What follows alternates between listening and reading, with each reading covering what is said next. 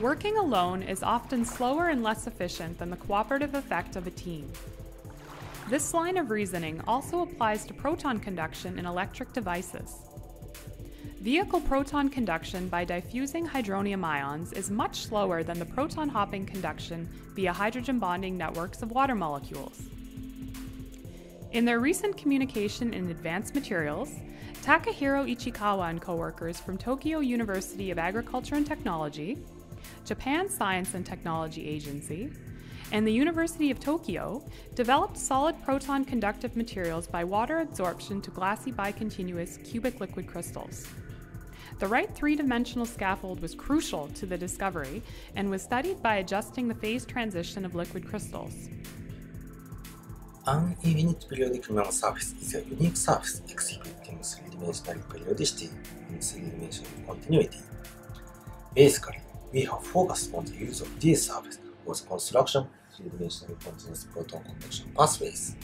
The researchers control the self-organizational behavior of amphiphilic Zwitter ions by adding acid.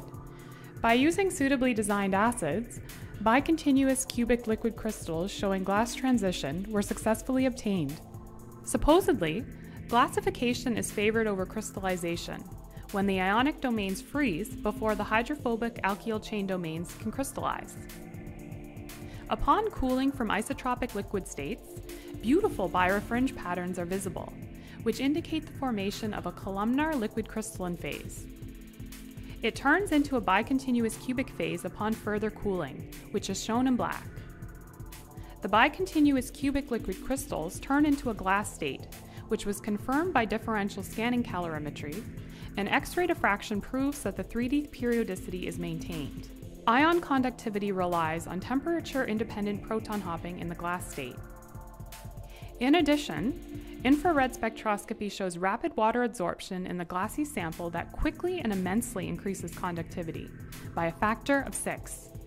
This novel approach will allow for the construction of solid proton-conductive materials with high mechanical stability and high ionic conductivity.